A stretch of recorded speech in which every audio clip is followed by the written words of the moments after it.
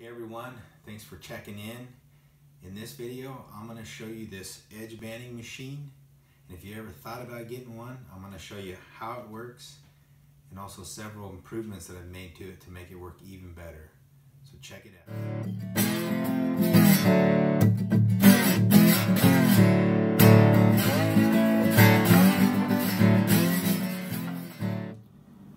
This banding machine is made to be used with pre-glued edge banding. Can be a big improvement over iron-on type banding if that's what you've been doing. So let's take a closer look at this. Okay, so this machine comes with a Steinel heat gun. It's really good. It heats up really quick.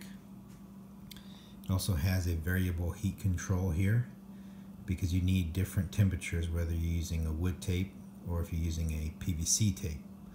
So that's important. I'll talk more about that later. Back here is the table that the edge band roll sits on. And the tape is fed into these guides. And you'll notice there's guides at the back. And then there's a set of guides here at the front. And this deflector here blows the heat right onto the tape right there. And these guides can be adjusted. You just loosen those cap screws on the back and you can move them up and down. And once you get it adjusted, it's set. Like I haven't ever had to move it in 3 years. So it works pretty good once you get it centered up on your workpiece.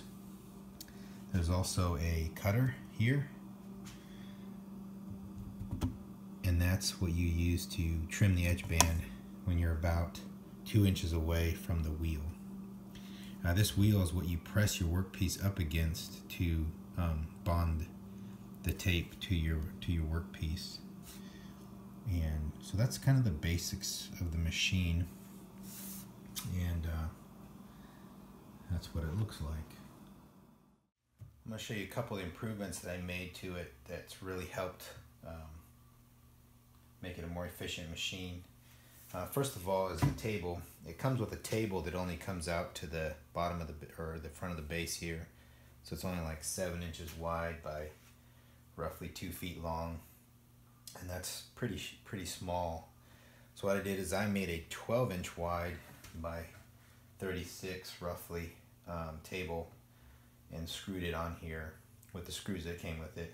And it gives me a much wider, more stable surface to use with it. And when I make another one, I'm probably gonna bring it out to here, and I might add a couple more inches out here, but you can really make it however you want. But that helps a lot with just holding the piece in position, especially when you get to larger pieces. So that's one improvement. Another thing that you need to do is you need to make sure that the table is square to this wheel when you're pushing against it. So the wheel has just a little bit of flex in it, so you want to push against it like you're pushing a piece through, and you want it to be square to the table at that point. And to do that, I had to shim up this edge. I had to raise this up a little bit. So you can use like some playing cards, those don't compress, and shim this up. And I also added a screw in the center because it was kind of doing this, it was bowing up.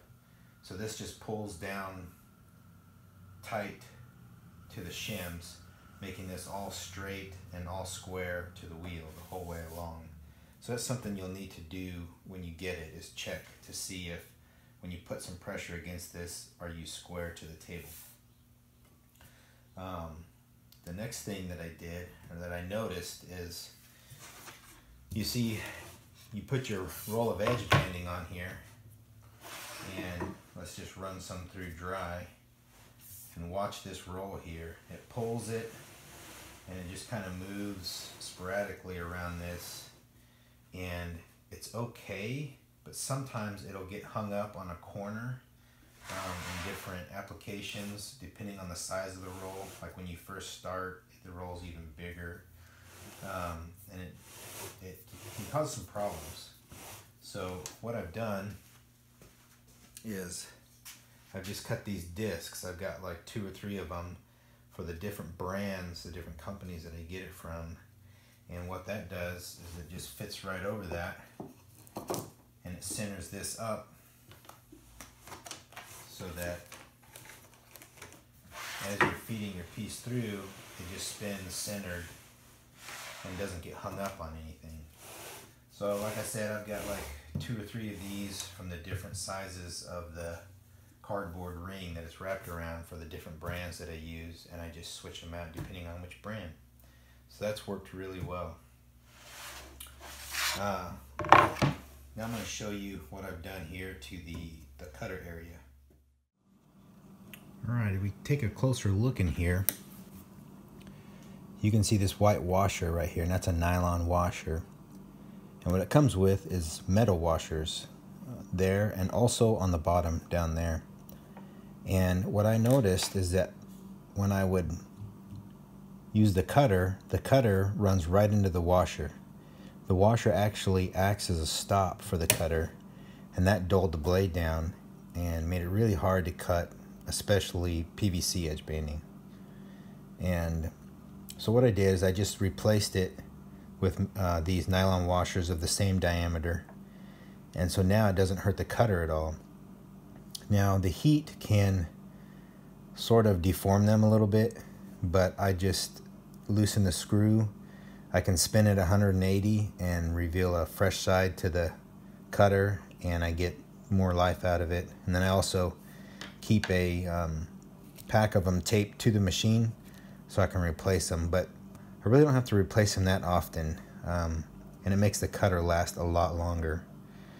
And then the second thing that I did here with the cutter is I took it apart. I took this off and loosened these screws here and pulled this blade straight out, and I honed it on my sharpening stones like I do my chisels, and got it quite a bit sharper, and that helps a little bit, but it is hard. You have to hit it pretty hard to cut the PVC edge banding. If you're using wood tape, it cuts it no problem, or melamine tape, no problem. But the PVC, you got to hit it pretty hard to actually cut it. But so those are 2 modifications that I also recommend in the cutter area. Now, to get started, you want to make sure that the roll is on the table in a way that you see the glue, that the glue is facing you. So then all you do is just thread it into this guide until it comes out at the roller. Alright, so we got the tape out to the roller. Now, at this point, you can't just turn the machine on and start banding. And the reason is because the heat deflector is right here, and it's heating the edge band right back here, which means that this front 3 inches is not melted. The glue is not going to stick to anything, and that can cause you problems when you first start out. So what I do is I turn on the machine, and then I pull this out until I see the glue melted, and then press my workpiece against it and edge band it. So I'll show you what that looks like.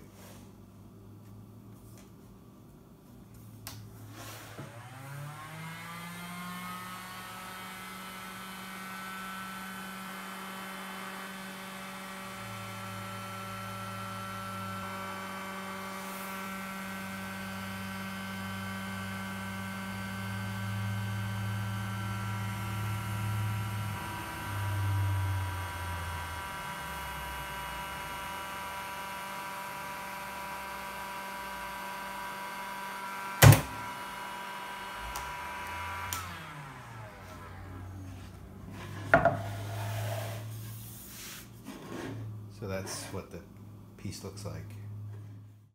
So when feeding the piece, the important things are to remember to start out in this position and turn the machine on, and then slowly begin to pull the tape till you see the melted glue, and then press your piece into that melted glue and feed it through. And then the feed rate, you just have to do, you have to experiment with it till you figure out the right feed rate, because with PVC edge banding, it can actually start to melt the PVC. With wood banding, you can have the heat higher and it won't hurt it, so you can move a little faster. But I have the heat on roughly medium, and you just got to find that sweet spot in the feed rate that the glue's melting but the edge banding is not. And then at the end, you watch, and I'm going to just roll this back. After I've cut it and finished the piece, I'm just going to roll this back to pull the end of the edge band back from the point of heat so it doesn't deform it and cause me trouble on my next pass. So here's what that looks like.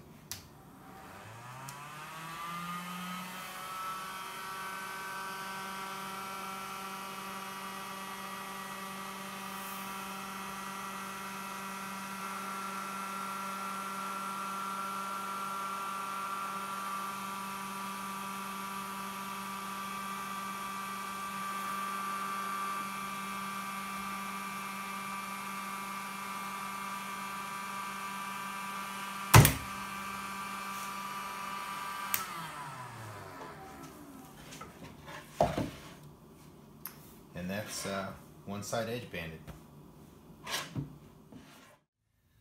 Well, that's it for now. I hope this video helped you understand the machine and how it works and the process for successful edge banding with it.